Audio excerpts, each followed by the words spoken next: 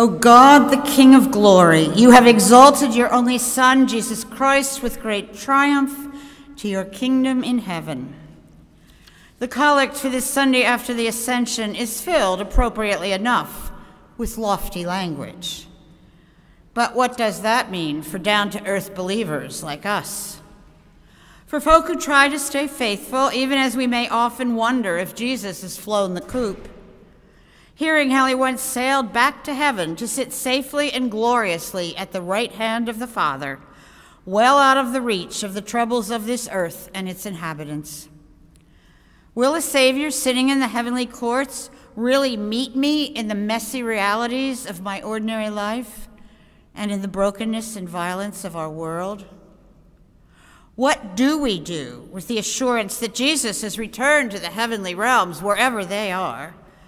That Jesus has taken his ruined and risen flesh and blood body, human body, into the fullness of divine life, so that our human nature is now held and perfected in God. A nice thought, but maybe not necessarily immediately motivating.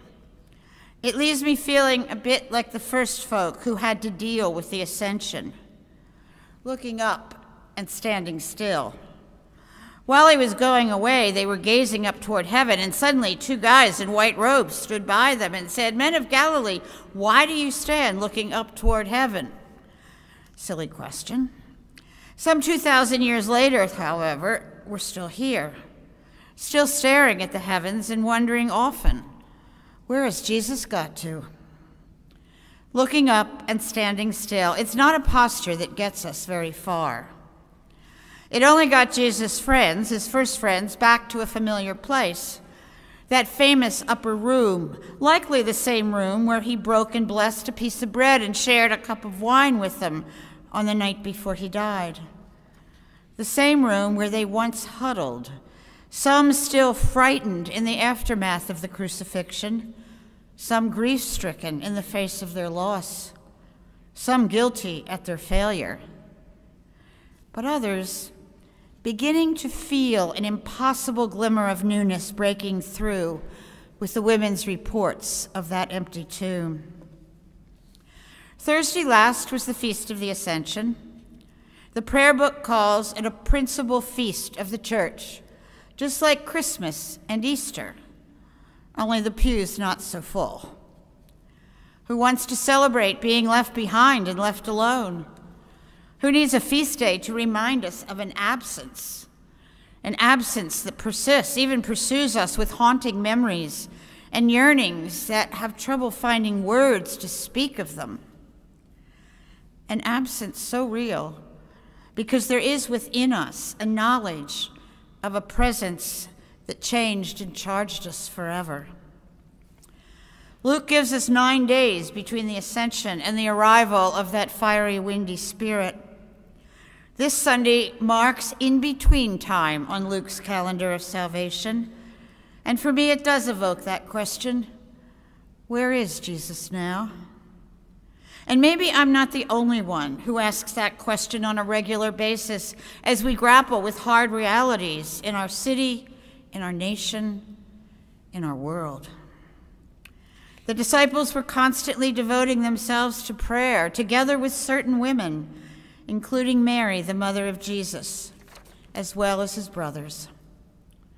I'm glad Mary was there. Perhaps she was still pondering in her heart all that she had seen and heard. She already knew what it was like to be overshadowed by the Spirit, a Holy Spirit. She already knew about the costliness of the call of love and the mysterious claim of God upon a human life. She had spent a lifetime loving a child and losing the man. First to the likes of Peter and God, then to the likes of Pilate and God, and now just to God. So maybe it was Mary who called upon them to wait and to pray, because she knew that only prayer could hold them now. This is a community, a powerless and empty community, a community as powerless as a cross and as empty as a tomb. These are folk who are trying to trust and hold on to hope, yet without words to bring their dreams and fears to speech. I do understand that. Powerless and empty describes lots of us who cringe at the nearly daily reports of all manner of gun violence.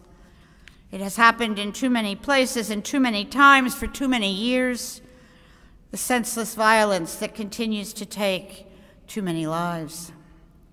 Nearly 16,000 Americans have been killed by guns so far in 2023, and more than half of them by suicide. There have been 226 mass shootings so far in 2023, and it's only May. Our hearts are broken, and it seems as if the soul of the nation is shattered, perhaps beyond mending. Most Americans are angry and anguished and demanding immediate change and direction from our elected officials, and nothing happens. Another portion of our citizenry sees no problem with laws and policies that permit unfettered access to guns and limited access to mental health care. Mass shootings make the headlines. Suicides are a silent, deadly epidemic. Our national policies around both guns and mental health must bring us face to face with a terrible judgment that convicts this nation for its refusal to protect our most vulnerable. There are no easy answers for our hard and heavy reality. I struggle not to become numb to the overwhelming experiences of violence and grief that roll over us again and again like tidal waves.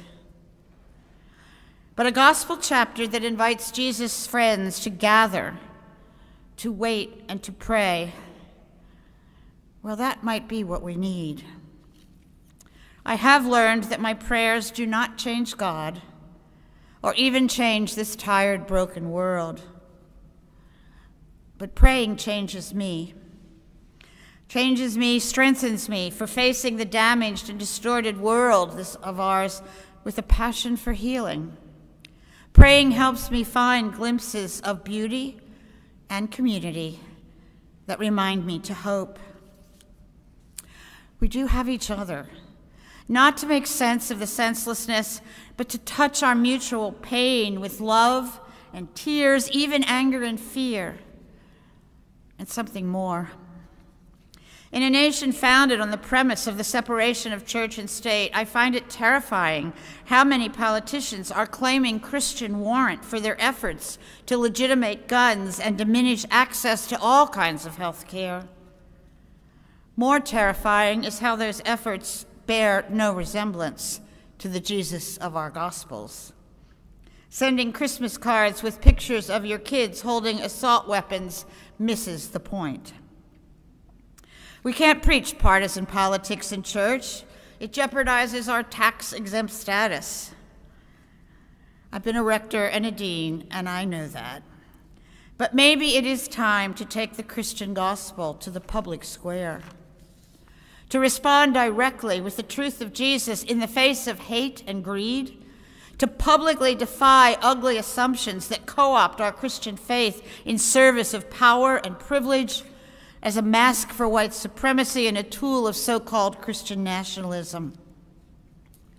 And you know, I find that the pastors and preachers and congregations of the black churches do this so much better than folk like us.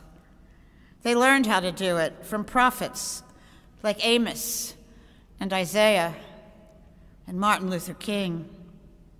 Some of us even remember when Dr. King told the truth of Jesus on the steps of the Lincoln Memorial. I have a dream, he said, for all God's children. You can't get much more public than the steps of the Lincoln Memorial. I believe we Episcopalians could get better at this kind of testimony. And what might it look like? Ponder that, my friends. A 21st century faith-based movement affirming inalienable rights like life, liberty, and the pursuit of happiness. We're not seeing so much of that these days. Today's gospel gives us Jesus saying goodbye yet again, And now I am no longer in the world, but they are in the world, and I am coming to you. Holy Father, protect them in your name that you have given me, so that they may be one as we are one. Jesus' prayer lifts those he loves into the presence of God, like a priest who lifts the bread and wine and prays that God may fill such ordinary things with the very presence of Christ. Jesus is the high priest who offers us still and always to God, the one who prays that we might be filled with that same love to heal a hurting world. Those disciples couldn't yet imagine how that promised comforter would fire them up and blow them open and out right onto the mean streets of old Jerusalem, how they would risk their very lives to proclaim the truth of Jesus, how they would give up all they own to pronounce God's forgiveness in the face of human sin, to announce God's kingdom in the face of hostile earthly powers. Maybe that's hard for us to imagine too.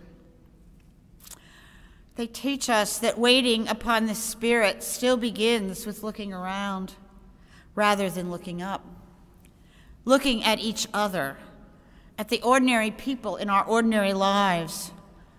Jesus left us with a new way to find him now, not in his body, but in ours, and in the bread and wine that we share.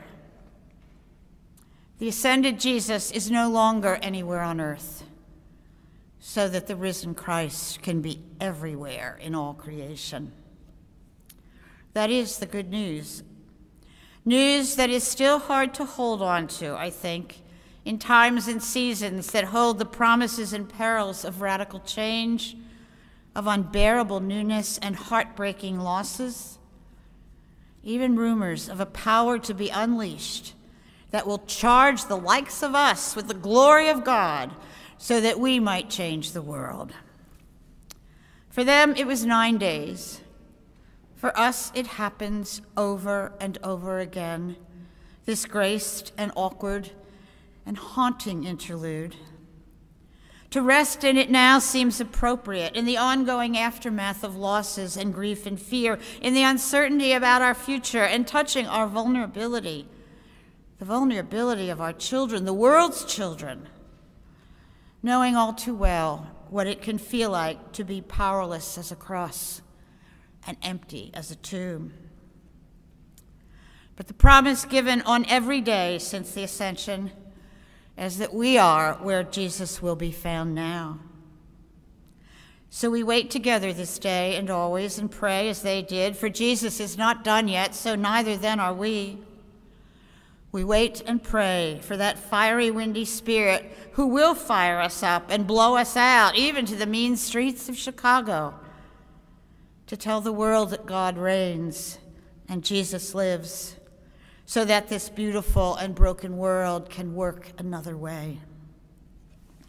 And you will be my witnesses in Jerusalem, in all Judea and Samaria, and to the ends of the earth.